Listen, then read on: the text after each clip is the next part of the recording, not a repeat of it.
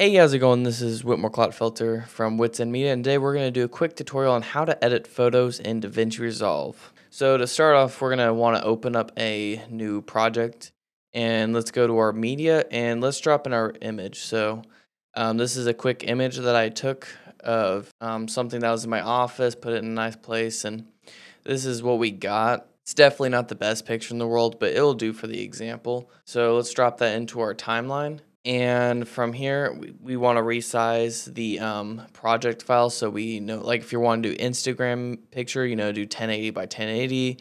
If you want to do like a reel or something, 1080 by 1920 or whatever. Like, depends what you want to do. I'm just going to do for it like Instagram. So I click the gear icon down here and do 1080 by 1080. And so that's what our project settings are going to be. And let's click save. Now we need to fill this in right. So I'm going to zoom in. I zoom in a little bit more, center this in between, and that'll do.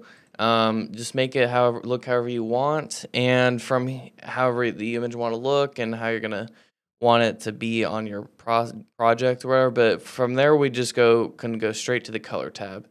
And this is where most of our work is going to be done, is just color correcting this and making it look good. And then after that, we're going to export it and post it to wherever we want to. So we're just going to do a somewhat simple, somewhat advanced. You can do whatever you want.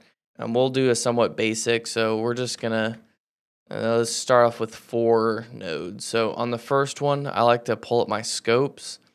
And right now I have 4 different colors. You may see just red, green, and blue. You can go up here to the settings, and you got RGB, YRGB, and YCBCR. I usually do YRGB, and so now that I have this pulled up for my scopes, I'm just going to go here to my lift gamma gain and just bring down the shadows, bring up some of the highlights. And we're already looking better. If we close our scopes out, we can see that we've already made a huge difference. If you want to ever just see how your images look from beginning to start, you can come up here to the top left and click this thing that looks like a circle with like sparkles on it and just click it on and off. And that just basically turns on and off the effects. Skip to my third node.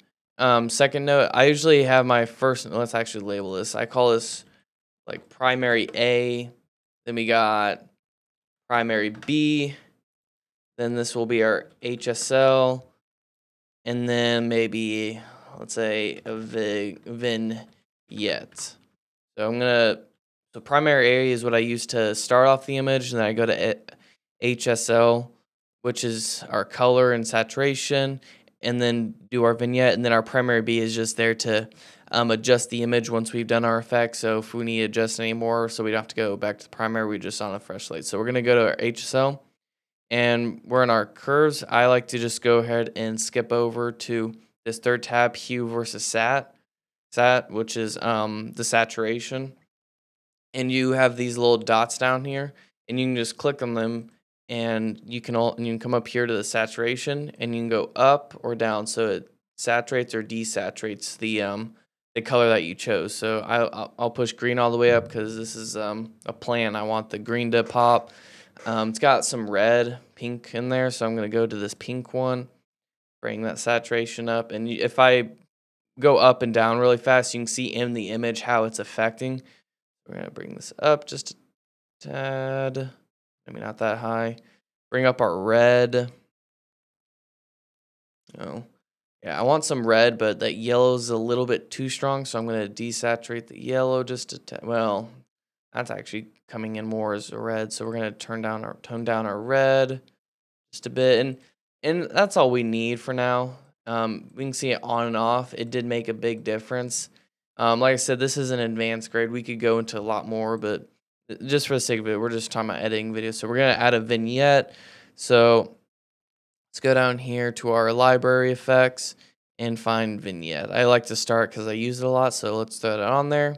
And at first, it's going to look horrible just because how it works. So we're going to bring up the size, add some softness, and just play around with it. You can even change the color. So if we want to do like a purple or something, you know, to uh, like that, you can see how it's affecting. Click OK, and then we can put this in there a little bit different, and just play around with it. I think that looks fine. I think I'm gonna go back to black, or I'm just gonna tone this down on this slider here, and there we go.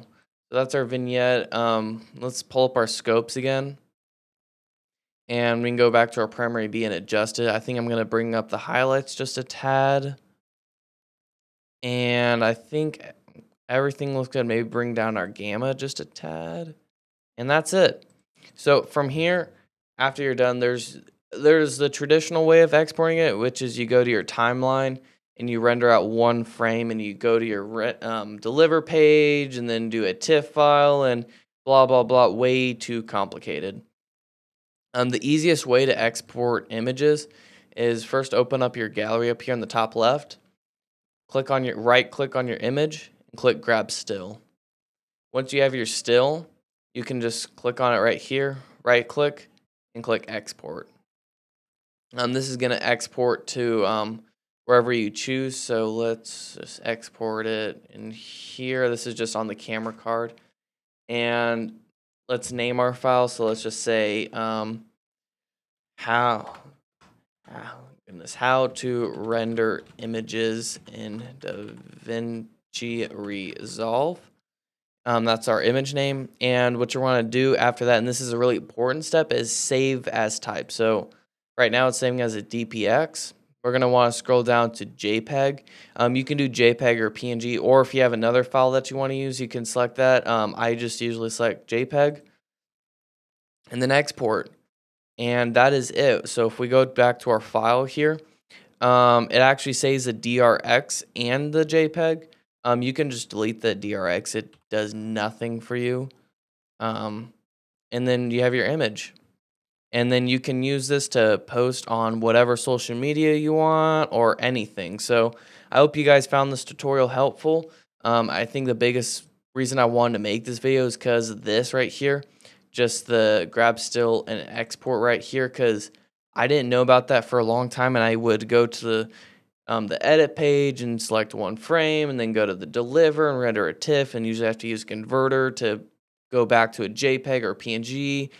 It was way too complicated, so I just wanted to spread this out there. There are other videos on YouTube, but I don't see it too much. I mean, not that they're there. I'm sure they're there, but yep, that's the video. So I hope you guys enjoyed, and make sure to leave a like, comment, subscribe, and I'll see you guys in the next video. Have a great day.